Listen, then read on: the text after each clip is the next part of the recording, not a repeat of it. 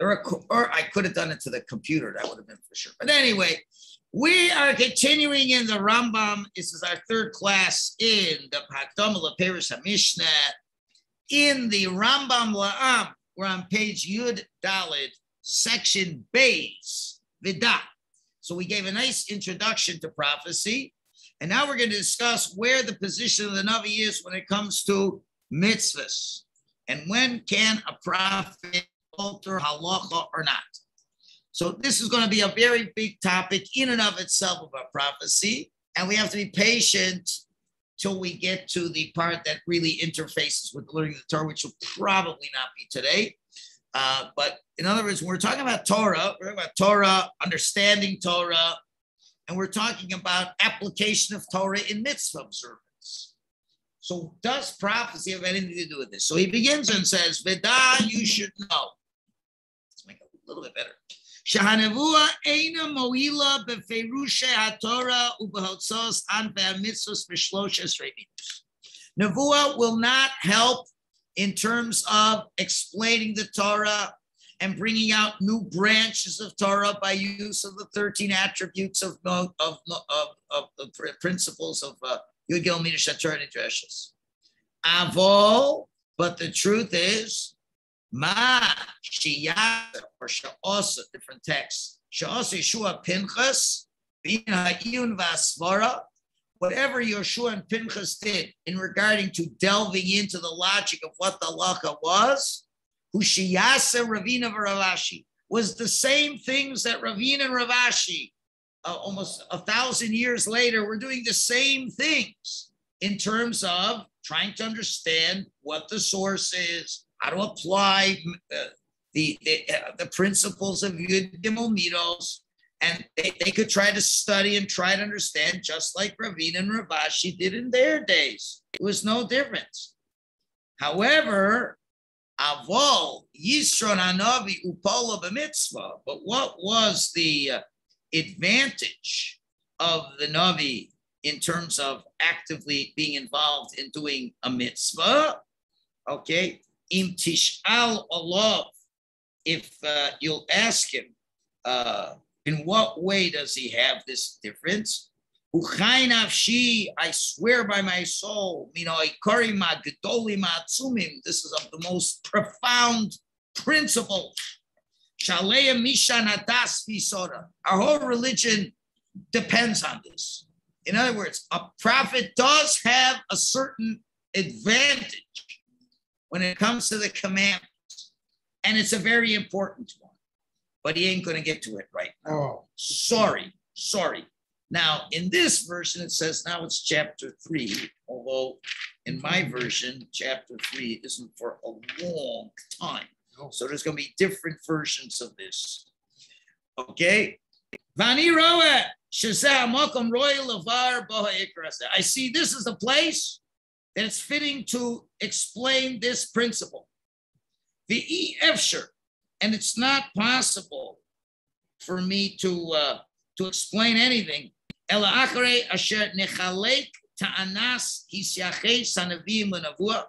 until we're able to divide up the different types of claims that Nevi'im have for prophecy, that if they say they have something to do with Nevuah, and if we can tell what's going on, and in what ways can they verify Hanavuah, their prophecies.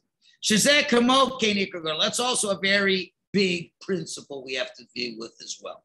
Wait, Rabbi, on that point, does that mean for a particular situation, or does that be every time have to do that? It's going to get to it. We're going to have to start from the ground up. All right? So we got to be patient. You're not going to get the answer you want tonight. He has to give us the whole context of everything. And then finally, he'll get to that one point. But we got to understand the whole concept. We got to understand what is a Navi, what's he for, and what relationship would he have to Torah. And he says, I have to do this. Ukvar, where am I up to now? Ukvar, shavuba kol hamonah. Many common people have erred Gam say mispar miyudim, and even a certain amount of well-known chachamim. He talks about many, and he felt, some say it's even Rav Sadia Gaon, okay, made a mistake. The Rambam feels that Rav Sadia Gaon made a mistake. Okay, they think in their minds, prophecy cannot be verified. Who claims it, until he does a wondrous sign. Like the signs that Moshe did. And you have to change the natural course of the world. Like Eliyahu did, for example, when he revived from the dead the son of the Almana, the Shunammite woman. Or as we all know from the great miracles Elisha did over Shom. And this false idea, Eino Iker Emes. This is not the main thing.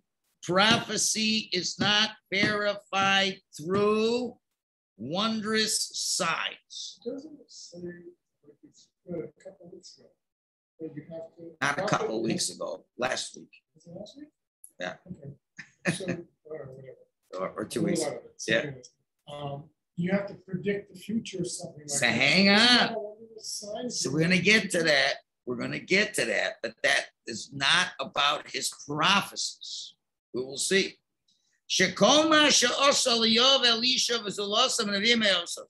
That which you find Eliyahu and Elisha did miracles. They didn't do it to verify the truth of their prophecies. Because they were already established as prophets, as we shall explain, and they already well believed before they did any of these miracles. A prophet does not have to do a miracle for you to believe that he is a prophet. So why did they do miracles? They did it because they needed to. The situation warranted it, not because it was to verify any of their prophecies. And since we have a golden rule, so what he's saying is performing miracles does not verify you're a Navi. All it verifies is that you're close to Hashem. And that's what he says in the next line. Ularov kirvasam ala kadosh baruch hu. And because they are so close to Hashem, he shlim cheftzam, he fulfilled what they wanted. As it says in Eov, from which a famous chazal is derived from this pasuk in Eov. The Tigzar Omer, and the one who says it makes the decree, the Yakum Loch, and it was established for them, for him. Rabbi, and that's the chazal. Tzaddik goes there, Kadosh Baruch Hu Makayim. The tzaddik decrees and Hashem fulfills. Yes? Just going back to that point you said about the Navi does not have to do miracles, but didn't the Almighty tell Moshe, he gave him a few miracles to do so that the people would believe him when he went back to meet Mitzrayim? Okay, so let's just put that question on hold. It's a good question. We'll just put them on hold, okay? And that was really Moshe saying, what if they won't believe me? You got to remember, first of all, this is before the Torah was given. We don't have a Torah to give the Jews instructions how to relate to a prophet. The Rambam is speaking after the Torah was given. The fact that the Jews would ask, okay, the sign, so we'll have to see, that was because the Jews were so enmeshed in Egyptian horrific culture. The only way from where they were to be able to accept any new leader would be on bases that are no longer existing in Yiddishkeit. They weren't the Jewish people yet. They were Jewish pagans. They were idol worshippers. Okay, let's know where they were. They were not the people who received the Torah yet. Once we received the Torah, everything changed. And the Rambam's words are post-receiving of the Torah for Jews today. But for Jews in Egypt who were pagans, the only way you could have them believe that he was the prophet is something that they would expect to see. But that is not fundamental halacha once Hashem gave us the Torah. Once Hashem gave us the Torah at Sinai, all the rules came into place.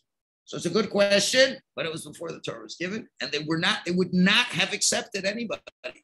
They were on such a low spiritual level that they needed something to have some belief in motion.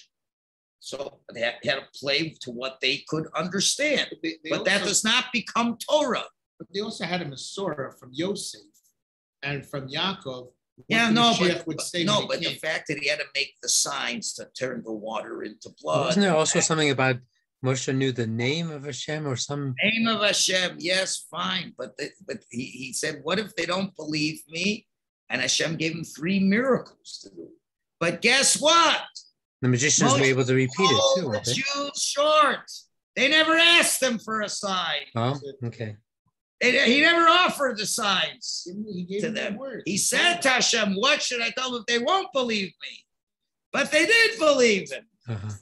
Moshe misread the Jews. He thought they were so steeped in idol worship that they wouldn't believe him unless he gave them a sign. All right? Paro's a goy. No, to convince him to listen to him. Good. Paro's a That goy. was another thing. That was another sign. Paro is a goy. Okay? Again, we got to talk to the guy in the language that he understands. Right? This is all pre-Torah. You can't ask questions before the Torah was given, before God revealed himself to the world in his almighty, powerful way. The Rambam is speaking after we have these revelations of God, and after Hashem has proven that Moshe is a prophet, and after Hashem writes in the Torah how I want you to treat a prophet. That's when we can ask questions. We can't ask questions beforehand. Okay, so now how can this be made true?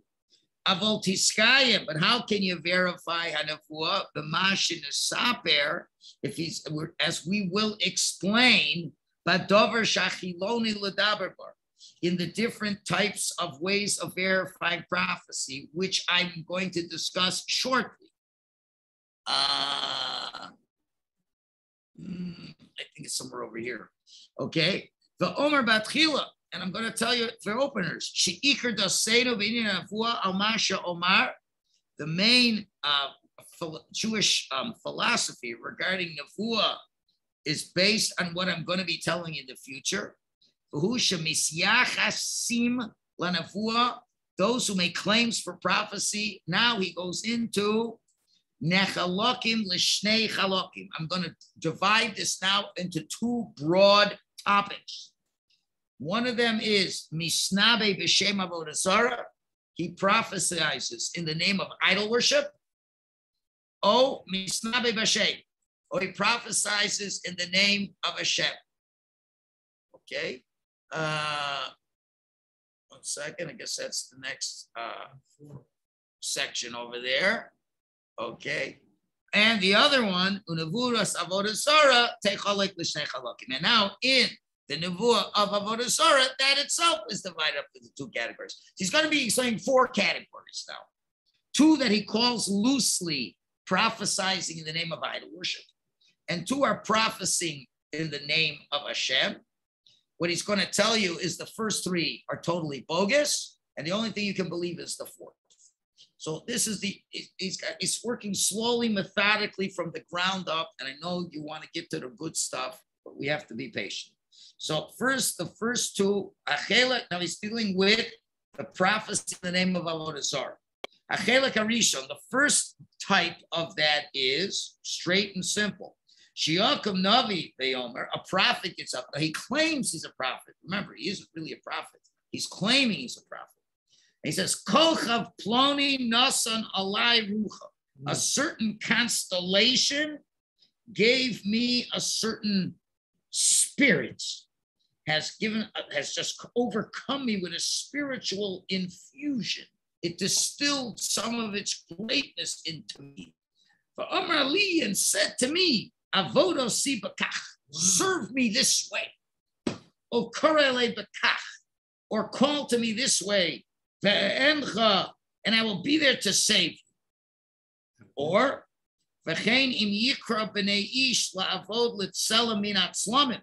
Or if a person tells you to serve an image of the various images, o talisma, or a talisman, that's a kamea, certain figures they did to ward off, it's called a talisman. That's the Greek. There's such a word. Look it up. Talisman. Oh, min ha-talismos, from the different talismans. The Yomer, he said, this has informed me as such. The Gidlikach had told me such. Ploni, and he told me this is the way we're going to serve it. Like the prophets of the Baal and the prophets of Asherah, that they would be doing all kinds of things in that form. That is for sure out of the game. That's not nothing to talk about.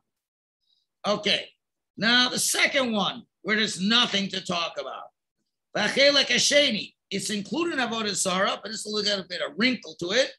Shiomer, he says, Hoyalei Devar Hashem. Hashem spoke to me.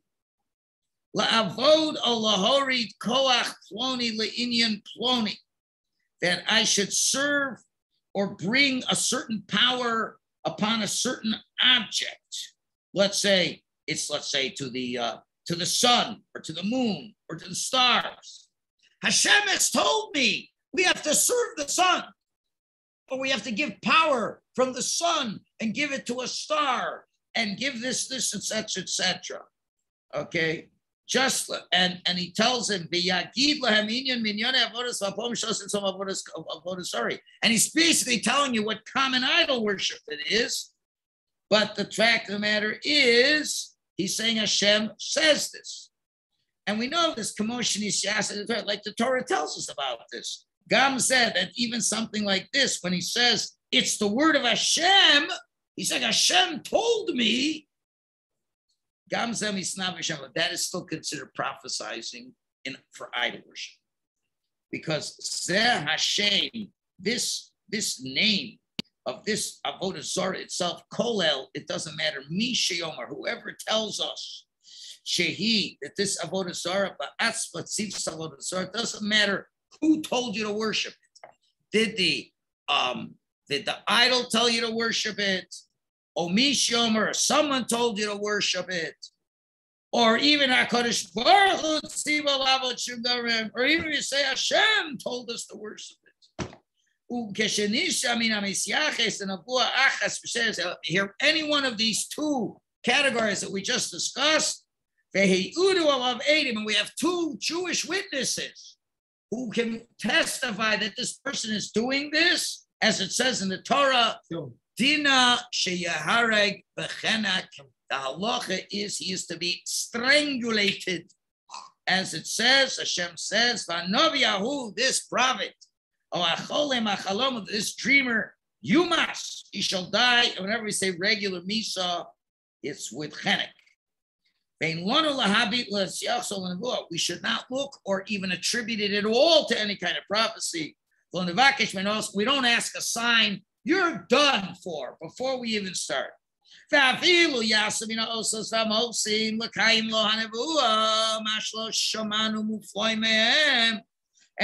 if he does a miracle, an actual miracle, and it is meant to substantiate the prophecy with things that are way more amazing than we could believe. Let's say he makes the sun sit still, and he does it. You strangulate him anyway. You don't look at the mirror. He does actual miracles. So how do we know that's not true? Because what's he telling you to do? He's telling you to worship idols.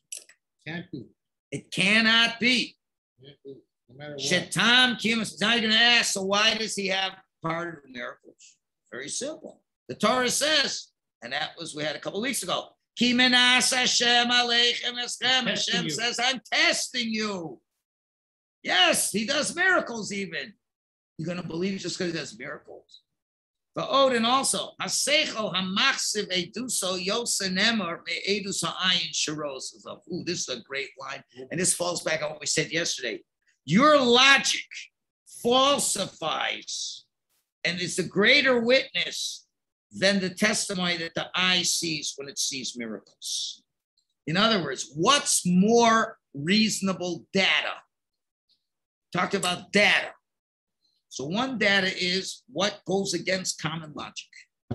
If Hashem says you can't worship idols, period. And the guy says, we got to worship idols. Well, at black and white, you can't do it. You can't do it. You see he does miracles. So what? Since when does doing miracles mean that the person is speaking on behalf of God? All right.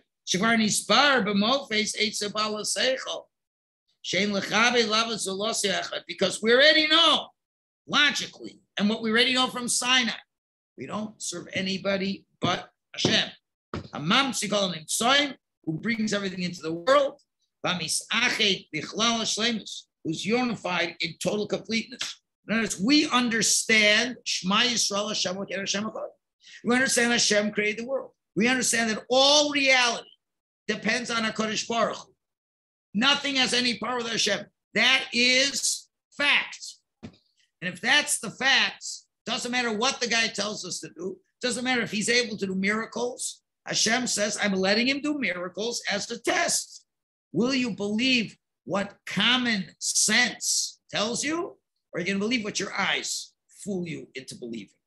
So these are the two categories that are totally for us not to just throw it out. There's nothing to discuss. Finished. Yes? You can't say you can't do idol worship. What if it says you wear shirtless? Is that? Okay, next topic. You want to go another 5 minutes? Let's go another 5 minutes. And one more question too. I don't understand. Well, it's almost like you want to commit suicide, because why would somebody? I don't understand the logic of why somebody would want to do this. Like, what are Jesus Christ, superstar. What did Yashka do? I don't doubt that he walked on water.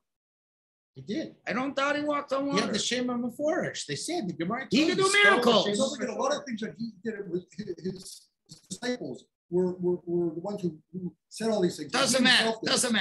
But the point is that the Torah says that such a guy, we don't believe it. It's idol worship. The fact that a guy does miracles doesn't mean anything. So why is the guy doing it? Because he can get away with it. He's testing us. You don't think we had false prophets during the entire First Temple era? Yeah, a lot of them. And nobody killed them. Oh, they didn't kill them. The king supported them. Yeah. How many prophets of the Remember, 51 prophets the of the drive for Avodah Zarah was extremely powerful. Extremely powerful. And there was power there. There was power. And they harnessed forces of evil to be able to do things. And isn't it great where you can get what you want without having to serve Hashem? Yeah. Have a great So there are people who did this all. This was the major problem throughout the entire First Temple era, almost the entire First Temple era, to go for that or not. And you see how Christianity, it's interesting though, the Yashka never really took off with Yidden because they didn't go for it at all, but they took off with the Goy. There's no way we could listen to it. Okay, we're going to stop it over here. Much more excitement to come tomorrow. So just hang in there. We're just beginning. Okay. Yasher Koyach, everybody. Have an amazing night. And I got to start a race.